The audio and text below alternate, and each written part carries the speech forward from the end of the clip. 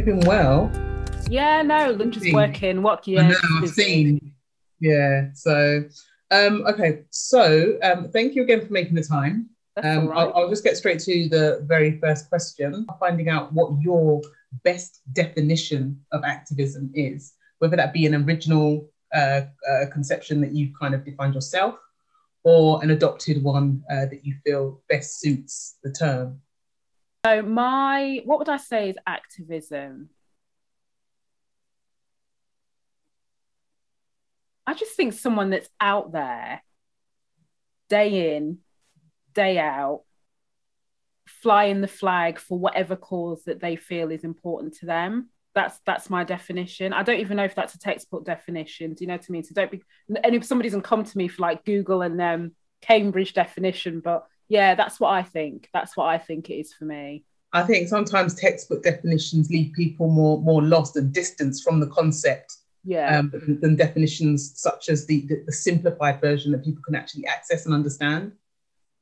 So, yeah, fantastic. The next question then is, in terms of your activism, how do you feel that your life has been guided or informed by this idea, the definition that you've just shared, consciously or unconsciously?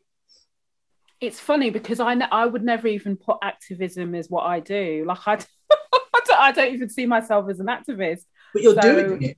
but I never saw myself. I still don't. When somebody say like, "Yeah, Shereen, the activist," I'm like, "Who are they talking about?" Because that's not me. This is what I'm saying. This is Yeah, what we need to come away from, though, because yeah. activism, you're doing it, and I No, think do you know? Yeah, do you know what it is? I think, and this is really interesting, isn't it? Because it's almost like, what do you hold in your mind when somebody says somebody is an activist, right? So if I think of for me personally, I think of young Greta. yeah, Just so for me, I'm thinking to myself, I'm just a mum of two kids in Kent.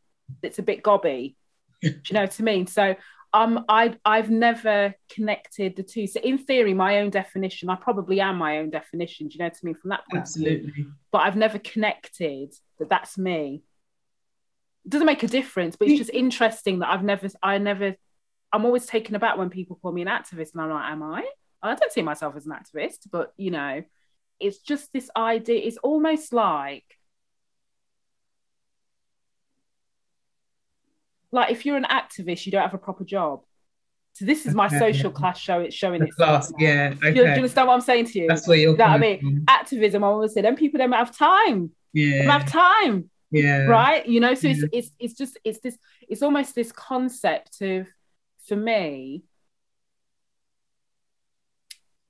activism in my mind, when I think about it from that, doesn't necessarily equate to making a difference. It equates to just making a lot of noise. I'm not saying that's a bad thing, yeah, but because the way I'm wired, my personality is driven, I'm very action orientated, very task focused, and I like to do tangible stuff.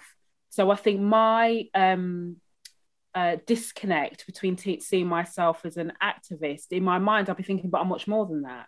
yeah, Do you understand? Do you see yeah. what I mean? So it's almost as if it's It's the what the pejorative.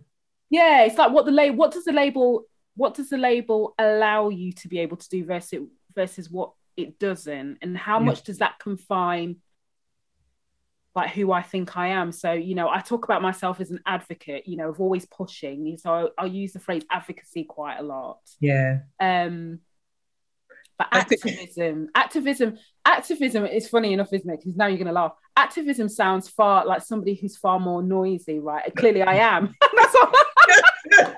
I'm like, yeah, somebody who's noisy, somebody who's consistent, day in and day out from the mountaintops, yeah, so that it's not that there's a negative connotation to it. It's just that I've never seen myself in that. But I still haven't caught up with what I do now versus the Shereen of, pre the summer of 2020, if that makes sense. Because like nobody paid any attention to what I had to say, Esther. Do you know what I mean? Even when I was paid, they still didn't pay yeah. no attention. So, this it's a little bit of that catching up almost. So yeah. When I think back, like there's so many layers to this. But when I think about when I first decided to kind of tell my story in 20 minutes, right? It wasn't planned, right? So it wasn't planned. Pretty much had a traumatic breakdown. Not about saying it, because if you look at the video, my day one video, and look at my videos now, other than stylistically, because obviously I've got more practice, right? There's no difference. So you wouldn't think to yourself, you just think this is another one of Shereen's videos. So people are always quite shocked when they see it, because they expect to see me like, oh my God, you know, that came later. That wasn't my first video. The issue wasn't in me saying what I had to say. The issue was sharing it, right? So my thing that I had to go through was this whole idea of like, what's your biggest fear? And I go, oh, you know, but actually, what was my biggest fear, right? That white people weren't going to pay me no attention. Yeah. Because I've spent 20 years almost up until that point trying to fight, claw, duck, dive, turn the other cheek, left, right, you know, all of that business to get to what I perceived as you know, the success, whatever that was. And then actually when I don't even like it, because for, you know, for lots of different reasons. So because it was accidental, not deliberate. So it's not like, you know, you know, it was a, what do they call it? It's breaking point. An author I did with US, he talks about the same thing that got him involved in kind of this. And he was like, you just hit that breaking point. But I also think there wasn't anything in that I cared about enough to step past my own fear of judgment. Yeah. So that's why I don't think it was always there. I think I had the two things had to be created, right? There had to be something that I cared about. So I had to consciously identify what that was. The other thing is it had to be an unconscious decision, not a conscious decision. Because if I was keep making it a conscious decision, I wouldn't be here. I'd be here like doing my little HR consultancy, still trying to like fly around with crumbs. I wouldn't be speaking out. Yeah. That's a conscious decision. Yeah, absolutely. Absolutely. You know? All my ancestors telling me, for God's sake, Shereen, do you know what I mean? We weren't enslaved people for you to be carrying on like next generation, probably. Right. Yeah. So, and the one time I listened, you could, you know, there's probably so many things that you could say, you know, but it was an unconscious decision, not a conscious decision. Like I just had to. I'm gonna say, yeah, and I that resonates massively with me, because even doing what I'm doing now with the Black Knowledge Society, and it sounds so cheesy and cliche, but it's almost like one of those, you know, it called me. You know, I did not go looking for it. It found me. It's that kind of thing. And now I happen now to find myself in the throes of this world, this organization. It's a life force all of its own that I'm now having to nurture and protect and look after and develop and evolve. And it's so, and I can't stop it because it is very much an intrinsic part of me. But on the wave now.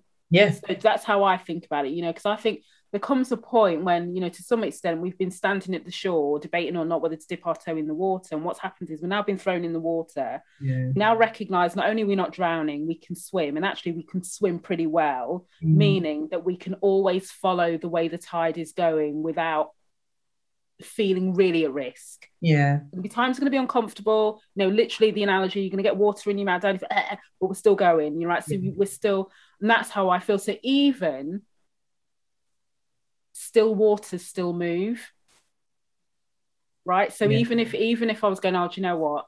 It would still be carrying me anyway, because the water is my purpose in that analogy, you know? Yeah. So, and that's why I think, but it wasn't conscious. No, you know that makes sense. That makes complete sense.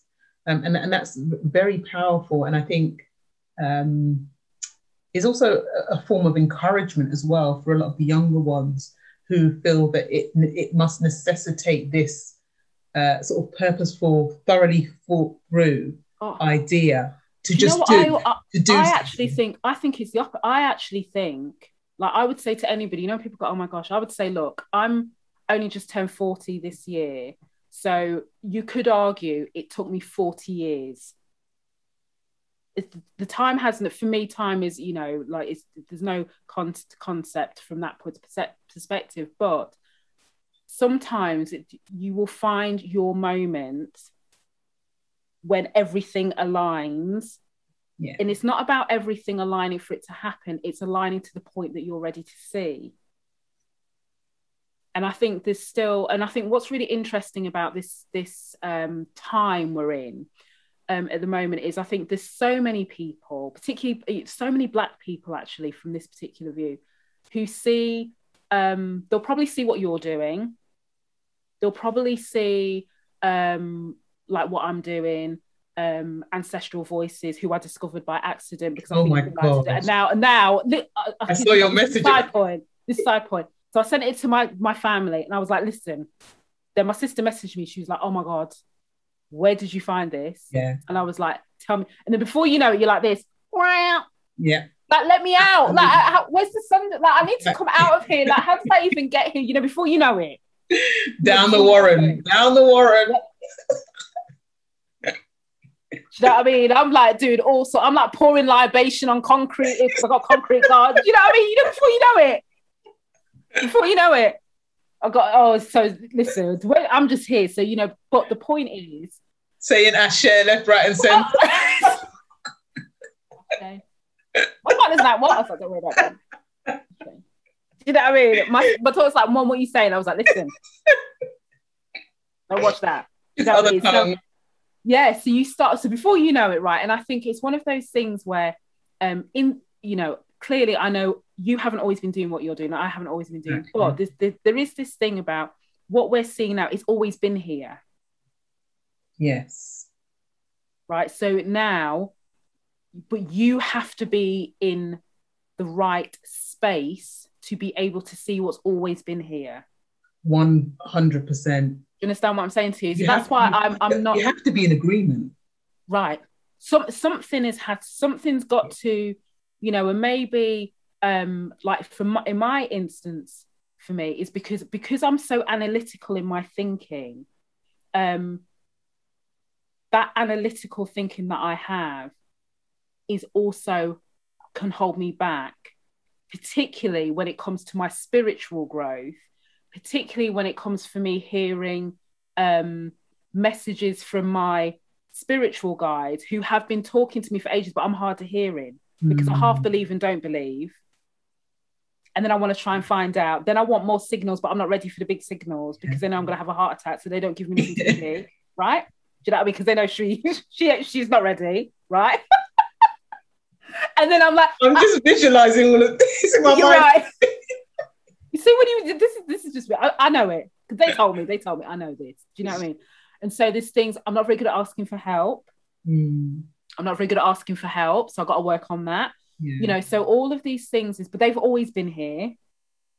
You know, my ancestor that keeps an eye on me from multi-generations, she's always been here, but I've just never been ready to see. Yeah.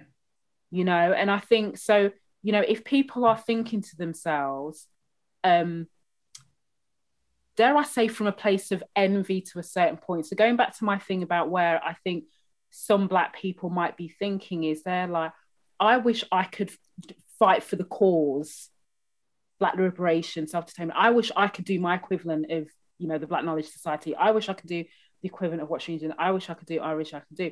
But what I would urge people to understand is because it was unconscious, I didn't plan any of this. I didn't know that I was going to not just record one video and now I'm on like video 150 as of this morning or whatever stupid number it is in that context. And then I've got all these other ones and these other ones. I didn't know I was going to record the videos. I didn't know I was going to be featured in Forbes. I didn't know my LinkedIn followers would shoot up something crazy. No, I had no idea. Yeah. And because I had no idea, it meant I wasn't artificially trying to engineer an outcome. All I said is, this is my version of being set free.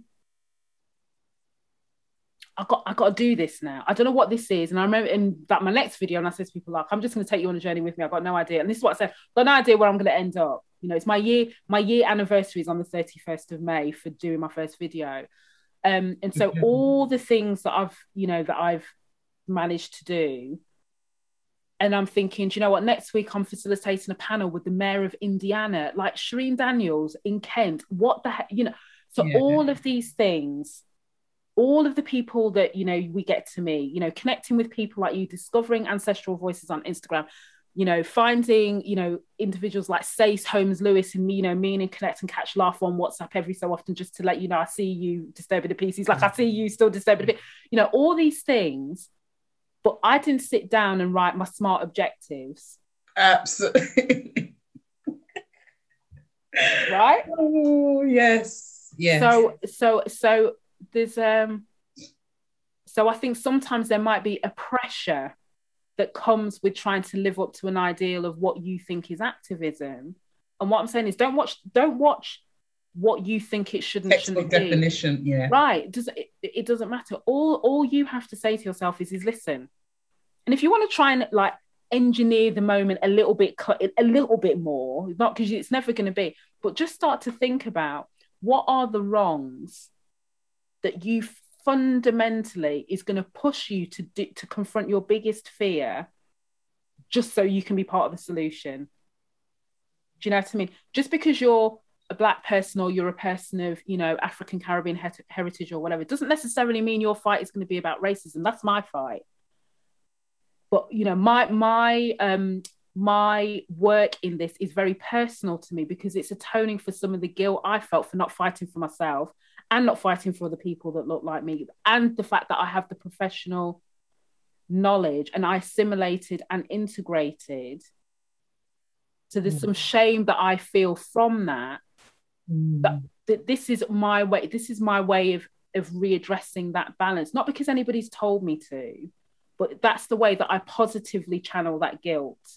Because I understand, you know, that's probably why I'm more, because of the context of the work I do, I'm very, very challenging for people, because people are like, Jesus Christ, Shereen, like, Lord have mercy, are you really going to keep talking about white supremacy? Yes, I am, but I'm very empathetic with it. That's why I have so many white people that still listen, because what I'm saying is I was ignorant. I am still ignorant on so many other things. So who can I sit here and say, you, Mary and John are XYZ when my shit's not together? Completely. Do you understand what I'm saying to you? And I know some people, there's other, you know, everyone horses for courses, but there are other people that will bun down Babylon and all the people in there purely for their skin color. Yeah.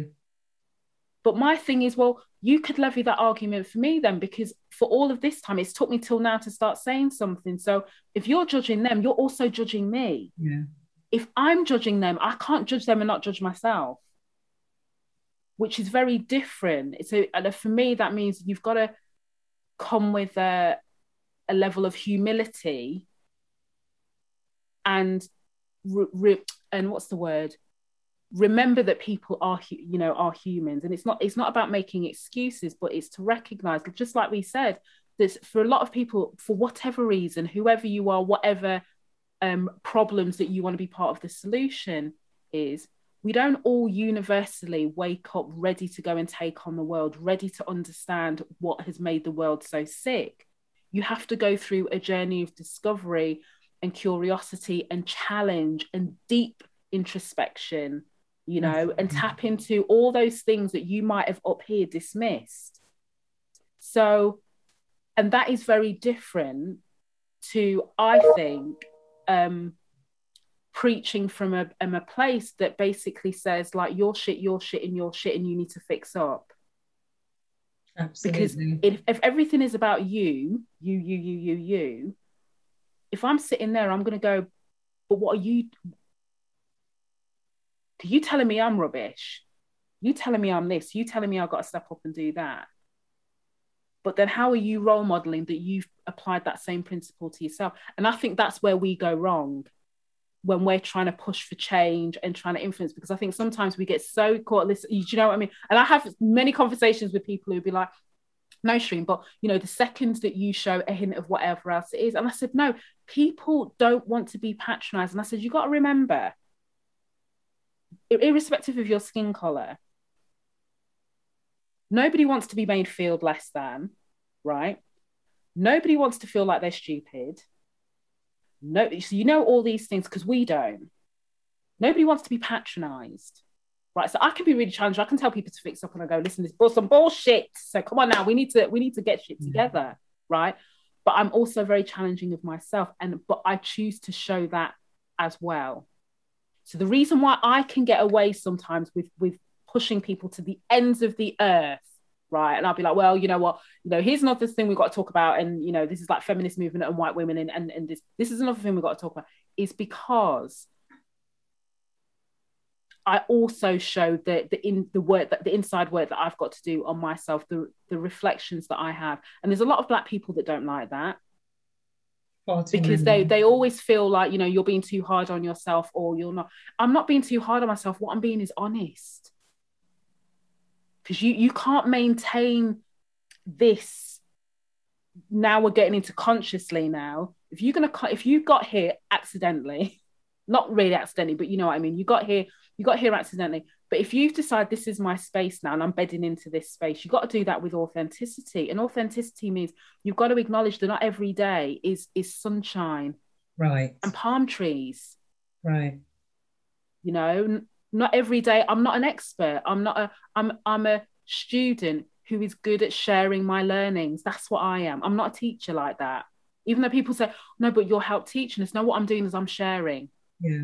Because as I'm learning, I'm just sharing with you. So what's happening is you're going on the same journey the same time as me. Whereas educators, they've been on this journey and then they're now sharing with the world from a position of expertise. And half of it's expertise because I've got my company, but I'm the mom and the individual first who just realised the way the world is wired is not the way I thought it was. Yeah. No, that is very profound. I think a lot of what you said there, Shereen, for me, especially around the authenticity, and when it comes to actually, okay, understanding now the path that you're on, but with that, weighing that in a place of balance, because I think it's always about balance, to be able to actually demonstrate that, okay, yes, I am now recognized as this figure, but I do not allow that position, that magnification that the rest of the world place over me to obscure my ability to recognize the need for that humility. And also, the other thing that you mentioned as well is that to patronize other people and to constantly point out their faults, at some point, what you will find is that in itself will not only exacerbate the people, and at some point people will actually just go off you. I think in terms of the work, what that does for you personally as well, the damage, the destructive nature of that kind of approach is very, very corrosive, and you inadvertently will actually find yourself bearing the consequences and the damage out of that, because nothing good or nothing that is activism in its purest sense, if you like, should ever be a destructive force to anyone else. It shouldn't, and it shouldn't. And I think there's a difference. There's another thing as well, I think, which is really important, and I think is that it shouldn't feel vengeful or angry. And what I mean by that is that for me, everything is about layers of consciousness, right? So when we're talking about fear and shame and embarrassment, that's low level, right? So I'm not saying give everyone a pass. That's not what I'm saying. But as you start to rise, I think I'll be happy with a level 7, out of level 11 if there is 11. But you know what I mean? So as you start to kind of come out of this, so when I started off this, I very, very low, because like I was upset. You can see it. It's not the first one, but as I started to go, so I was literally, and I would say anyone who watches probably like my first 15 videos, it's almost like a purging. All that kind of that negative energy. I can see it in my face. I was like washed out, I was grey, and I was, all the rest of it. So it was like literally like a purging. Yeah. And then as I'm starting to learn and you know, and research, and I know in myself, because I didn't even have time and capacity for joy in that in that time. It took me quite a long time for the Shereen of, you know, old, to come back into this new, you know, into this new space. And I think maybe an aspect of activism, as you said, if we're going to think about it from a magnitude point of view, is the ability to influence the many rather than a few, right? So I'm one to many with what I do. It doesn't, the many, you can define the many as you want, whether it's 5 people, 10, 15, it doesn't matter, but one to many. Yeah. However, I'm very conscious that out of that one to many, I'm not going to please everybody. Listen, I still have people that don't like I do this. They don't like that I talk about racism and play music. They don't like that I'm so casual in my dress. They feel like because I run my own company that I should be portrayed in a certain way. They don't like my red hair. They don't like my, you know, I can list. Yeah. But I said to myself, again, the conscious decision now, you're going to do this, you're going to do this in your way. So what are the ways that I need to do that? So I need to make sure that my feet don't leave the ground. Absolutely. You know? Authenticity. You got, your feet got to be to, and in my sense, literally, I get my grounding from the earth, you know, which is why I need to move to the African continent, because I need to be barefoot, apparently. Yeah. We got told. So I'm going to go find my way there. So I need to, you know, so I've got, you know, so I've got to be grounded. I have to do it my way to maintain the consistency. Absolutely.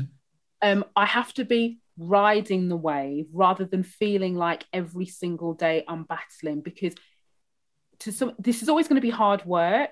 Like, it's always going to be hard and it's emotionally draining. The freedom that I have that I never had when I was in my corporate career. But also what happens is you can see the people who do what they do for the love of what they do versus those that feel like they have to, and every day is a battle to get themselves understood. Every day is a battle to get people to listen, to get people to do. You can hear it, you can sense it, that energy that says that you have to, right? My energy says you can if you want to. It's choice. What I'm giving you is a choice. I'm giving you take it or leave it energy, right? So if you're with me, amazing. We'll have a great time. We'll learn some stuff. We'll probably fuck up, but we'll keep on going. Yeah. Not about skin color. This is just about those people who wanted to be part of the solution. Come with me, because this is where we need to get to. But also, by the way, don't get it twisted. My priority is Black people. So I'm not here to pander. Right. To whiteness is that I'm not here to trip over my words. I'm not here to apologize because of the fact that I am so focused on that. So if you understand the rules of engagement, then we're going to get along just fine. Me and you can deal. Yeah, for sure. Do you understand what I'm saying? And that's the difference. And I think, so therefore, sometimes when people might see we have all of these people kind of coming in and they're going, but I don't understand how Esther's getting access to all these people. I don't understand why all these people are paying attention to Shereen. It's because there's a vibrational energy that you operate at that people feel drawn to. Yeah. See, that for me is the most powerful point. And it's funny, actually, because I was talking on the radio yesterday about the last meeting that we had, the last Zoom, and very much talking about, for me, the way that I now look at our cosmology as African peoples is that it has to be that bedrock, because it's very much about what you're saying in the same breath, Shereen, that the work that you're doing, the motivation for it, the inspiration for it needs to come from a healthy, balanced place, a place of love, essentially, where what you're giving out actually emits that love. Because if not, what you are giving out is bile, is hatred, is dangerous, is divisive. But it's also, it's low level, and people and people feel it. And there's almost as well, I think,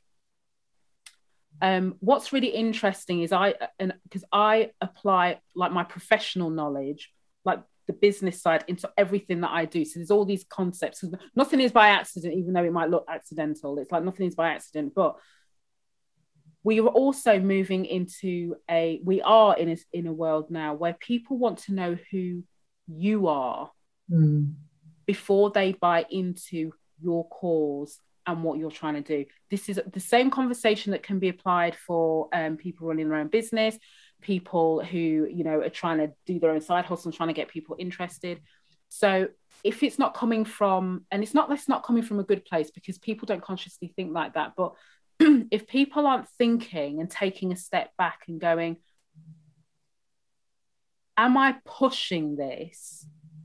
Goes back to our first point that we were talking about, being carried away by the water, right?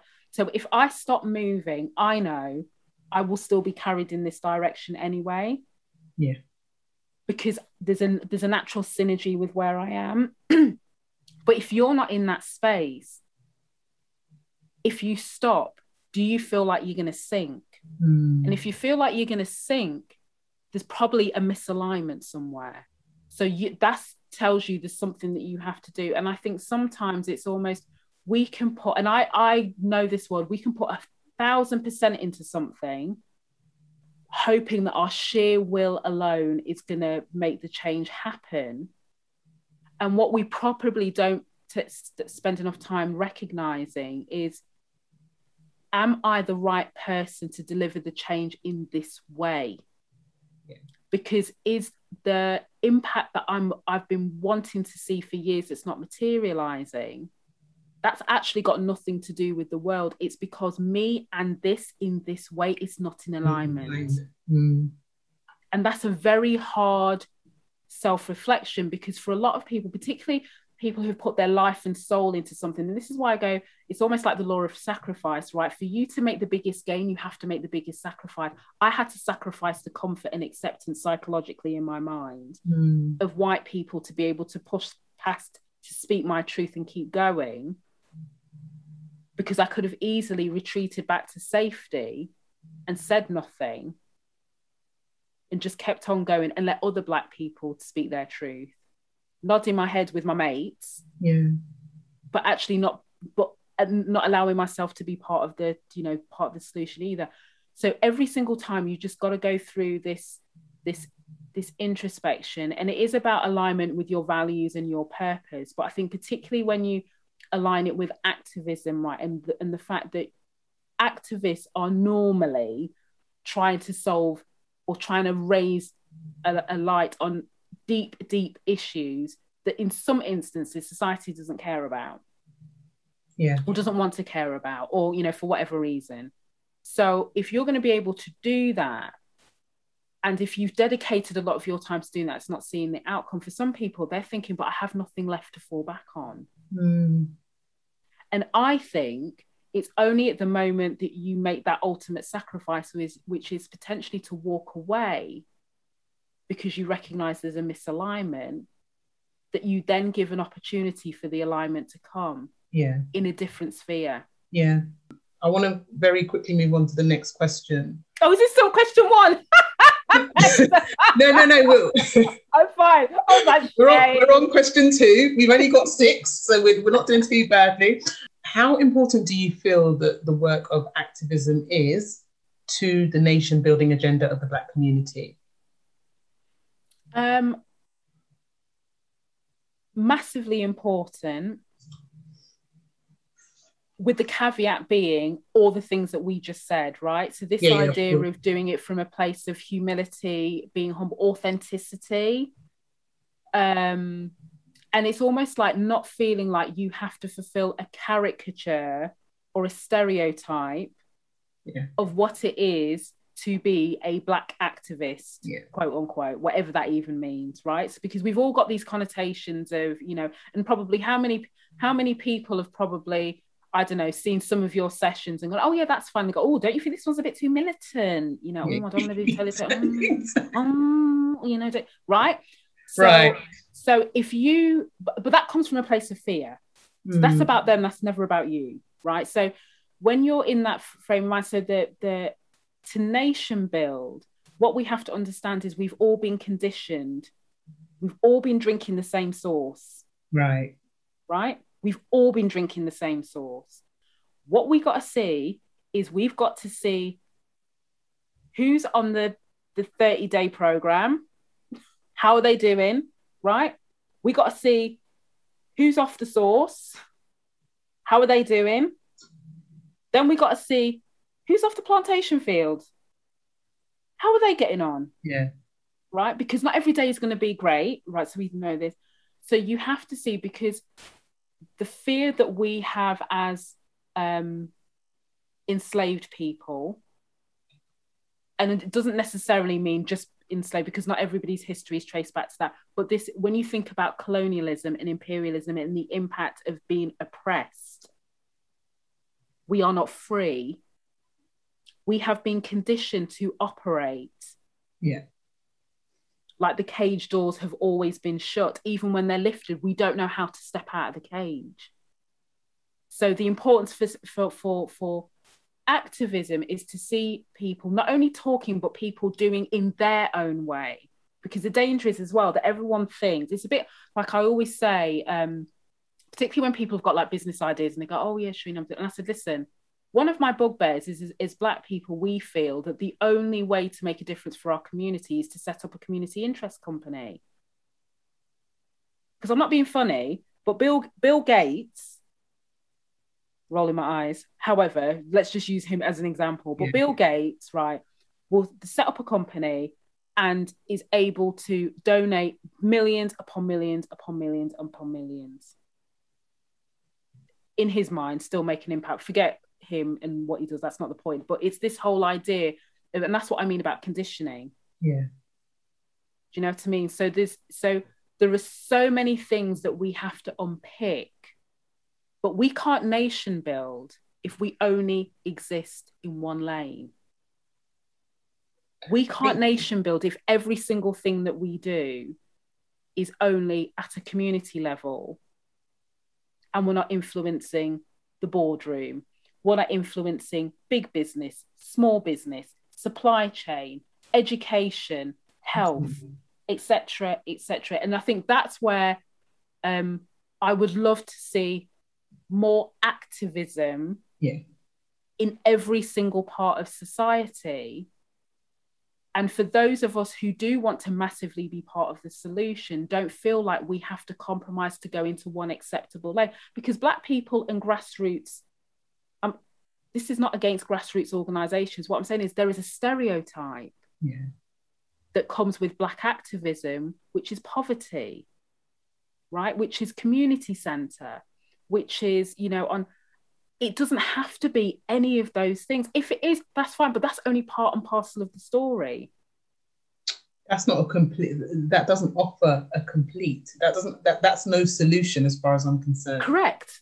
Because essentially you are reducing yourselves to this singular position in society, which is, that community charity interest or that poverty. Charity. Exactly. So you reduce yourself, you narrow down what it is that you're able to achieve.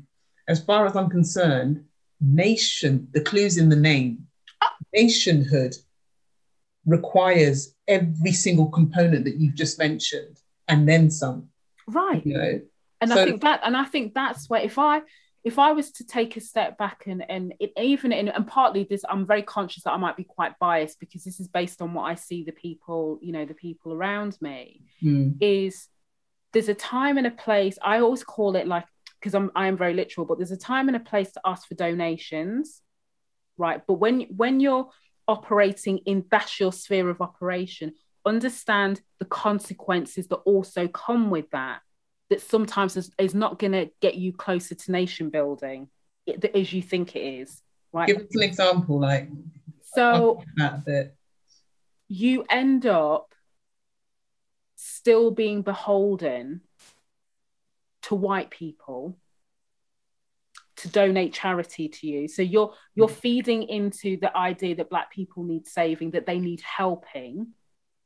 I'm just using that as an example. I'm not saying that's the case before somebody thinks, oh my God, but I don't. It's not to say that, but I'm saying when we're reduced to just that, thinking that's the only way. So it's almost like it's the idea that every Black person should give up their job and go and volunteer at a grassroots organisation. And I'm a bit like, no. You know, it's kind of like that narrative that gets told, versus this idea of going, hold on, how can we wealth build, whatever that needs to look like, right? So what do we need to learn, whether it's wealth build as employees within organizations, right? Well, strategies. Strategy is the main, well, right? Yeah. But do you know what I mean? It's what are the strategies? Because if we're saying, and you know, and even for those of us that run our own companies, it is not for everybody, because this shit ain't easy neither. So again, before we start teaching people that the road to freedom is working for yourself, no, because for some people, it wasn't a conscious decision. We choose entrepreneurship because we're fleeing oppression within organizations. If the organization's fixed up a bit better, there are people who were never meant to be entrepreneurs. They're just not wired that way. I think this type of conversation is essential for people to understand that we need to transcend a lot of what has been placed on us and affected upon us, done to us, in order to be able to actually move forward in a way that is not vengeful, as you say, in a way that is purely and resolutely focused on ourselves. Yes, because we deserve it. And I think what's really interesting is I had a very serious conversation with my partner, who is white and Estonian, so he clearly loves all this. And I was going to go, babe, no, listen, I'm just going to run this scenario past you.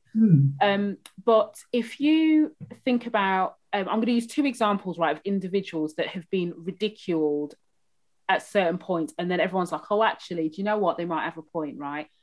When Akon went to Africa and he started his version of nation building, right? Everyone was like, oh my God, he's like, you know, why has he left his la la la la la la? And Akon just got his head down and got on with what listen, I don't even know the detail of exactly what he's doing, right? But what I can tell you, he got his head down and did his version of nation building.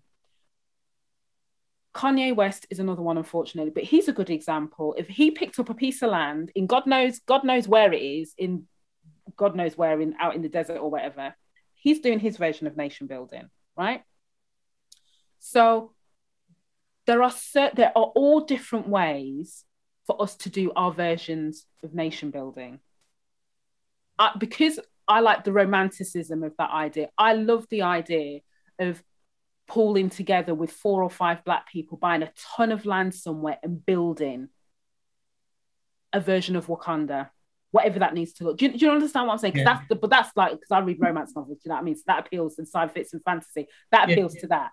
You know? But the idea being that there are so many avenues that we can do. But that has to come from a place of wealth and prosperity, not a place of poverty.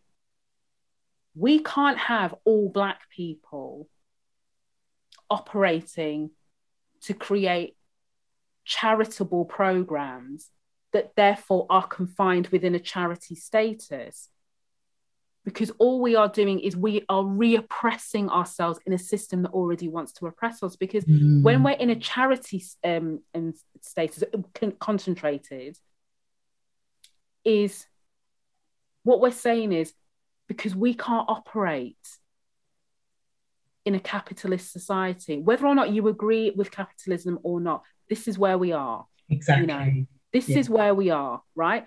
So if we're trying to imply that if you're an employee, you're a sellout, that if you're a Black entrepreneur, that you're a sellout, that's not focused on, you know, Black liberation or whatever it is, you're a sellout if you're not.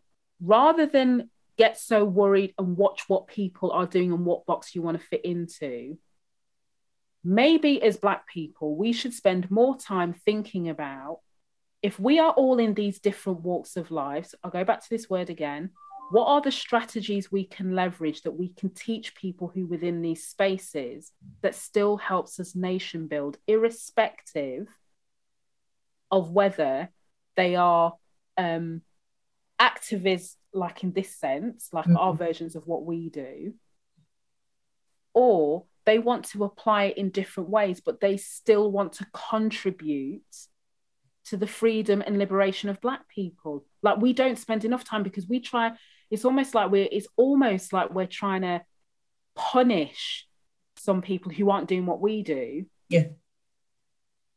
To say, well, listen, I'm doing this, I'm doing this, I'm doing this. Where are all the black people? Why aren't all the black people supporting me? Why aren't they all, why aren't they all donating? Why are they not? Because, well, you've only given somebody one lane.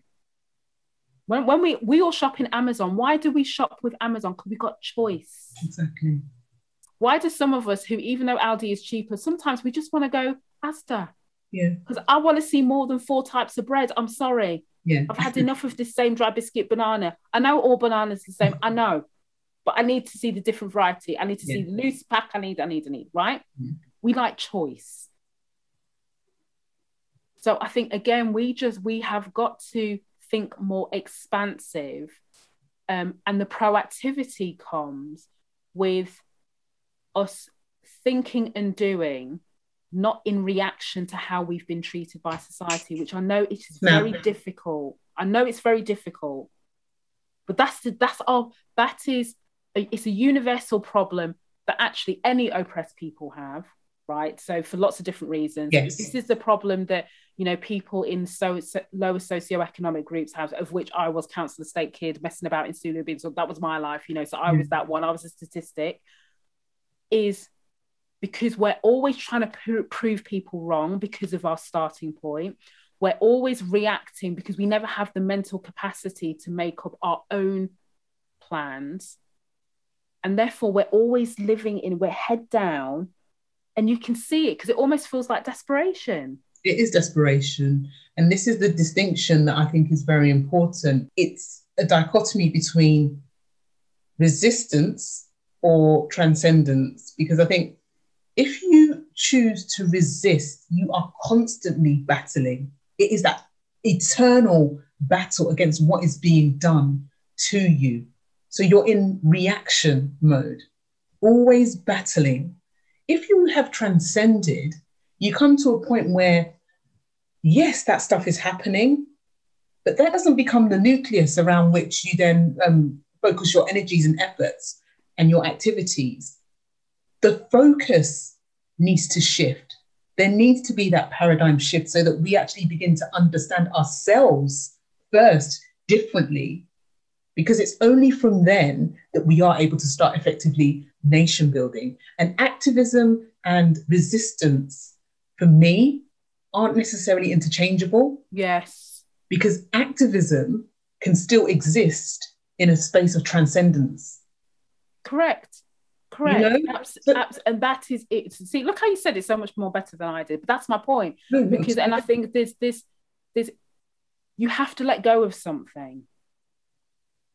Do you know what I mean? You have to let go, because it goes back to what we're saying about, fundamentally, you do the work that you do, we do the work that we do, because it comes from a place of love, meaning we want to be better as individuals. We want the world to be better. We want people to be better. And we want our Black people to be given what is owed to us. Absolutely. All of that comes from a place of love, do you know what I mean? Absolutely. All of that. And I think it doesn't matter. And I think this is where you get out of the blame game. It's their fault, it's their fault, it's their fault. And it's a bit like, well, yeah, you can spend all your time doing that if you want, but if you're spending all your time doing that, what are you not doing? Exactly. Who can you have that's like, who is falling out of the sky for you, offering to help you do X, Y, and Z? And you're thinking, oh my God, where did this person come from? Where do these people come from, right? That's the space you want to be in. If you're in that space, it's because something you're doing has transcended. Even if you're focused on something that is inherently painful, or, like racism, for example, I have people coming out of thin air and going, I'll do this for you, I'll do that. I'm thinking, where the hell does that come from? Exactly. Honestly. And it's because you have, you've transcended. And I think the other thing is as well, is that there's got to be growth. So if there is no growth in what you're doing, the impacts that you're making to a point is quite tangible. If somebody was to look at you now and feel like you are the same and doing the same thing as a year before, you're not in alignment then, because if you're in alignment, there should be some growth. Alignment doesn't mean doing the same thing. Alignment means there's less resistance, because it's like the plates are shifting every time and they're rebalancing without you sometimes even knowing, or consciously. It's very easy for you to just reshift things and do. That's what moving with alignment means. Moving with purpose means not that it's perfect, not that it's easy, not that you can just sit back and let everything happen. And so the need to fight in that sense, like we got to fight, of course we have, but it's a different energy that you're bringing when you're doing this activism. It's a different energy. But what you're saying is the starting point is about what I want, not what you have done to me first. Absolutely. I share. It felt like the right moment. So moving to question 4, we're nearly there. Why do you think activism has received a bad press historically? Is fundamentally because activists are here to challenge, right, the status quo. And we've always got to remember is, for those in anything, if it suits its purpose, right, people don't want things to change. So the easiest way is to not have people pay attention to activists, is to make activism sounds like it's people who are hugging trees all the time, chaining themselves to trees. I do laugh. What's the guy who's digging tunnels in bloody, messing up the tunnels for the train line going up north in Euston, and he's like been bedding in the sewer thing so they can't. So they physically. Have you ever heard? Oh my God, what's this guy's name? What's this track? Anyway, they're building this train thing to Leeds. This is fast train. So we got the fast train now. What we got? The high speed. Yeah, there's a high speed. They're doing the version for the north, right? Yeah. This one guy, I'm sure he's got ginger hair, because they always seem to have ginger hair, these guys that do this. And he is like been sleeping in some tunnel in Euston for ages. And then even when they thought they would so they got him and I think his partner out, but then he managed to get back in and then barricaded himself in. And then they can't do nothing, so they can't build nothing. So he has brought like a multi-million-pound something to a stop, all because my man want to sleep in a sewer to prove a point. That's activism. So we hear, which does make me smile, because I'm thinking, do you know what? I know there's consequences, but listen, like, you got no idea that you, one person with your unwashed self, is like causing chaos out here in these streets. But that is a good example. Actually, I was spinning it in a positive way, is that sometimes it doesn't take critical mass to ground a halt. It takes a strategic pin. This guy, one guy with little Margaret self and his little whatever, one guy had everyone shook because they can't do nothing.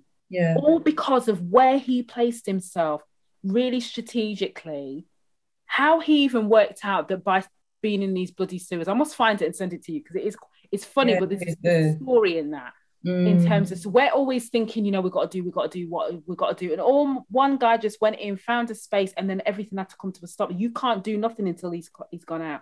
So there is something about the narrative around activism. But also I do think, just like in anything, like, you just don't need to get caught up in the label.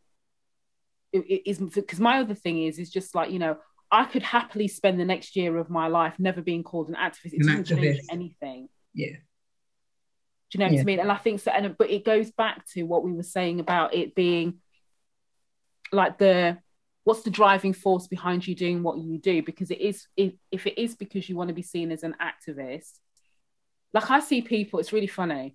I see people in the social media sphere going, I'm a visionary, I'm an activist, I'm a campaigner. And do you know what all that says to me? You're getting gassed. Right? That says to me, yes, you're getting gassed. Right? That's really polite. That's really, that's exactly what it says. That's very polite. I'm just like, you're getting gassed. Because when you see it one time, you're like, okay, if other people call you that, that's your business. Right? If that's your title and your thing, that's fine. But when you start using that as I'm a visionary, and so you got a lot of that, I'm a campaigner for anti-racism, I'm a visionary for anti-racism, and when people go, so Shereen, what are you? A mum of 2 kids. Like, my 13-year-old daughter don't want to do what she's told my 3-year-old, and my partner's like, can't pay attention. That's my frame of reference. Yeah. Do you know what I mean? My roots need doing. Do you know what I mean? And I'm still like messing about with different dyes to keep my hair. You know, that's my frame of reference. Absolutely. The labels, because it doesn't come from that place. So what that tells me when I see things like that is you're more focused on the kudos, which means you're driven to be liked. Well, let me tell you, if you really want to make a difference, be prepared to be unliked, disliked. That's the word. Absolutely. Be prepared to be disliked, because trust and believe, everyone, even the people that you think you're helping are going to have something to say. And if you're doing it for the right reasons, you will just, like water, you'll keep flowing. If you get caught up in that, you start readdressing for clicks, likes, and shares, right? And then all of a sudden there's misalignment. All of a sudden, you not only you're not making the impact, all of a sudden you're not enjoying it, or it's not getting the reaction that you thought, and you're not getting the opportunities to even make, off you go. And then you're going, how does this happen? When we could have all told you, I could have, from this person's put in vision, I thought to myself, no. And what this person don't realize, they're desperate to do a little piece of something from me. What they don't realize, the second I saw that's how they're labeling me, and them can't deal because they're not authentic. Yeah. You can call me Sister Shereen all you want, right? You can call me royalty. You understand what I'm saying to you? All you want. No, because from when I see you calling yourself visionary, from when I see you're labeling yourself, which means the label is more important than the work and the impact you're trying to make. Me and you can't deal because we're not on the same vibration. Yes. So the next question is, on a very sort of basic, sort of prosaic day-to-day level, is there a sort of form of activism that you think people can be engaged in that doesn't necessarily demand too much of them or make them feel as though they're going too deep or too conscious with things? Yeah, so I would say, if we remember that the way that I defined activism, which is consistency and daily practice, is if every single day when you wake up, right, and you're thinking about what it is that you want to do, what you want to accomplish, what you're trying to go after, is firstly to ask yourself one question. Am I doing this because I want to, or am I doing this because I have to, right? So the activism, and obviously there's, before people say, yeah, I don't want to take my child, but, I got to. So I'm not talking about stuff that we've got. I'm not talking about responsibility stuff. I'm just talking about life's aspirations and what you're going after, impact, purpose, all the stuff that you're trying to do, is make a conscious decision to do what you want to do, which is going back to this idea of proactivity versus doing what you have to do, which is in reaction to something.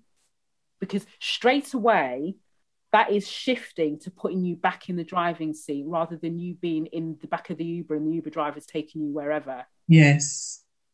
Do you understand what I'm saying to you? So, like, is this a me thing or is this a pressure thing? Yeah. Like, which is it?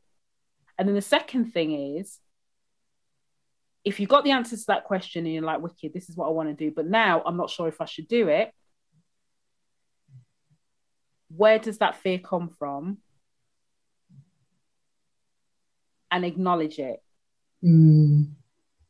Because sometimes the things that we don't want to do is not because we can't do it. There's some level of discomfort, but we don't often spend enough time working out what that discomfort is. When we understand the deep layers of conditioning that we have, because we've all been drinking the same source. Yeah. You don't wake up like this. I keep saying to people, I did not wake up like this. This, right? No, Beyonce didn't wake up like this either, actually, despite what we all may think. But she didn't. Nobody woke up like this. Meaning, we are the product of aggregated gains day in and day out. Wow. So every single day, I have to say to myself, like, Shereen, you need to go and, I don't know, tell people you're doing your conference. Oh, no, but they're going to think I'm getting too big for my boots. Don't tell them to do it. Oh, no, they're going to go to the thing. Where does that come from? Yeah. Oh, because, right? So what do you have to do? Get on and do it. Yeah. Aggregated gains. Don't worry about this whole big overnight business. Because that ain't it. Every single day, because every time you're building, and it's the aggregation, the compound interest. Yeah. compounded effect is what is going to keep driving. That's why. So I have a compound effect to where I am now. I didn't start with 42,000 followers on LinkedIn. I started off with 3. Yeah. My focus was not getting to 42,000 followers. My focus was doing a video and making sure that my mom didn't tell me off because I swear too damn much. That was all my focus was, and just making, do I say this? No. And every single time going, I've got to unwind my conditioning around what's acceptable for a Black woman to do or not to do. How I need to show up as a Black woman in business, how I just need to show up as an individual in business, how I can talk about racism versus not talk about race. So I'll go through this loop every single day. Yeah. Where I spend my time, who I spend my time with, how do I prioritize this when I can't do that? Right. So every single day I've got to make conscious decisions. So am I doing it because I want to or because I have to? If I have to do it, do I have to? Responsibility, fine, crack on. If not, right, if I want to do it, but I'm now feeling blocked, what's driving that?